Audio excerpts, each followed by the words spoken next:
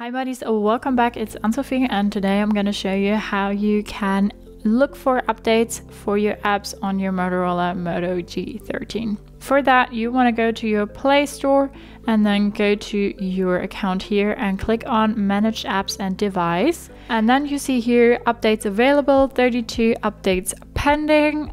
So you have a lot of updates here. You can say update all or update them one by one as you like, or just update one specific app. You can go back.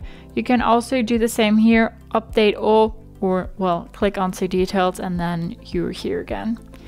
Let's just update one app to just demonstrate real quick. Now you see it's installing and now I only have 31 updates available. So that's how you look for updates on your Motorola Moto G13. Hope you liked it, hope it helped. If so, thumbs up, share and subscribe, and I hope to see you next time.